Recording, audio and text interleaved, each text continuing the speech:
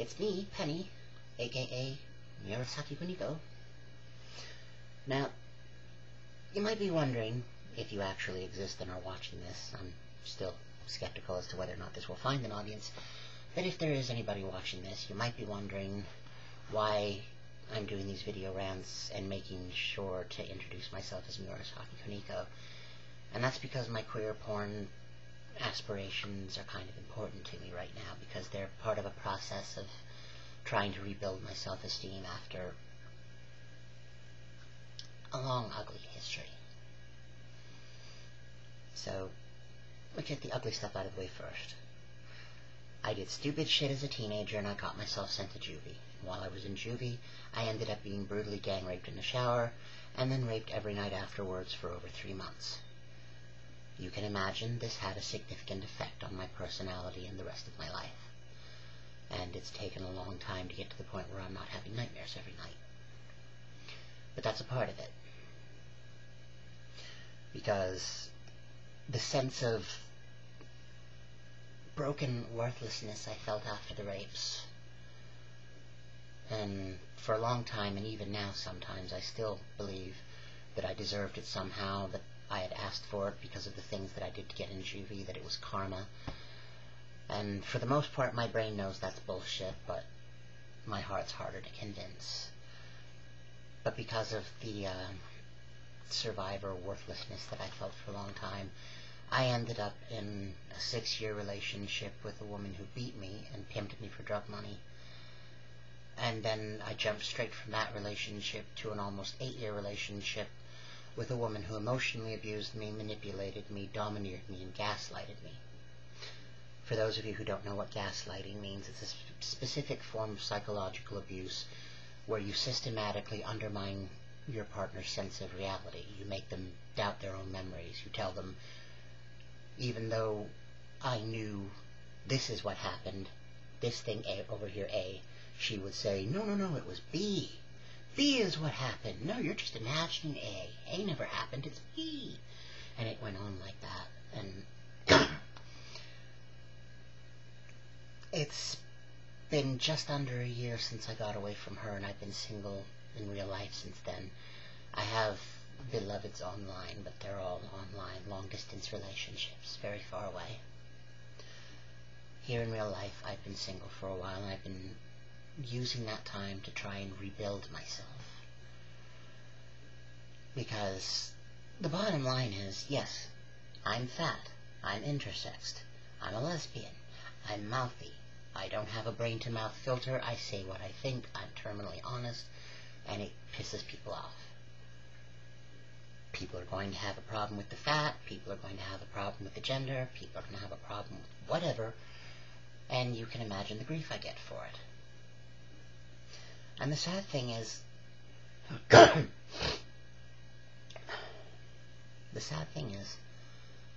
I'm not terribly bothered by the fat jokes I get, because I've been on the internet since 1995. There is literally no such thing as a fat joke I haven't heard before. There is no troll on the internet capable of coming up with an original insult that might actually have an effect on me. I've heard them all so many times before they just bore me. But it does tie into the emotional abuse and the physical abuse, because both of my exes in this equation made sure to make me feel like I was fat and ugly and worthless and nobody would want me. Trolls on the internet saying I'm fat and worthless and ugly and nobody will want me, that doesn't matter to me, because I know they're wrong, because every day on the internet I get creepy guys hitting on me wanting to fuck me or marry me, so I know if I were straight, despite having the penis, I could snap my fingers and have a guy in 5 seconds flat. Except I don't want one. So, but hearing it from the people that I lived with, that I loved, that affected me. And that's what's taking a while to deprogram. And I'm trying to learn how to listen, because I have friends all over the world, male and female, who are constantly reminding me that I am a beautiful person, inside and out. And I know I'm a good person inside. It's the outside that I'm having to convince myself. because I don't always believe it. I will admit, I think I have very lovely eyes, and nice lips, and God knows these are amazing. These are fucking amazing. And all natural. No silicone. Pity my spine, though. They're 48F. But I digress. It's taken me most of this past year to start building myself up. And part of that was why I started doing the queer porn, which is what I was originally trying to talk about here, and I got sidetracked. I want to do the queer porn modeling not only as a way to help myself learn how to see the beauty in myself that other people see in me, and to see myself as sexy, to believe it, to be able to look at myself and see beauty. But I'm also hoping that other people who are like me, either women who are fat, or men who are fat, or people who are intersex, or people who are lesbian or gay, or whatever, anybody who's outside the lines, anybody who's not cookie cutter, anybody who goes outside of what society deems as beautiful, like me. Society's beauty rules definitely don't fit me, but people find me beautiful anyway. And there are people that find me ugly.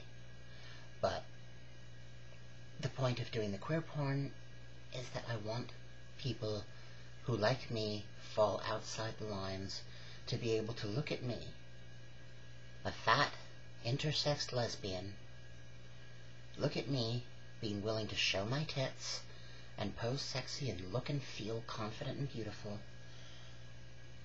hold my head up high and say, I am beautiful, I am sexy, and God damn it, I'm fuckable.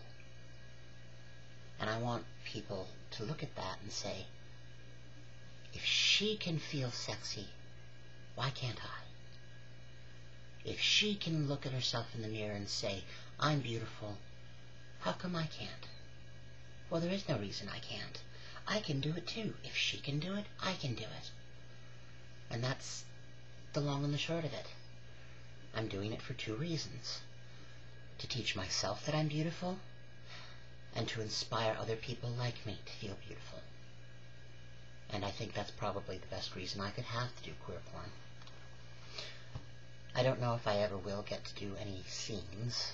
I'm still really insecure about showing my tummy jiggling on camera, naked, while I'm fucking somebody.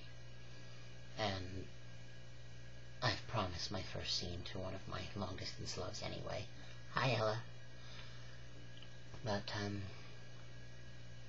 it doesn't matter if that never happens, if I only ever do modeling pictures by myself. That too is perfectly fine for me. If I can inspire even just one person to look at me being beautiful on film, in pictures, and say to themselves, you know what, I can be beautiful too. I can feel beautiful too. I'll feel like I've accomplished something with it.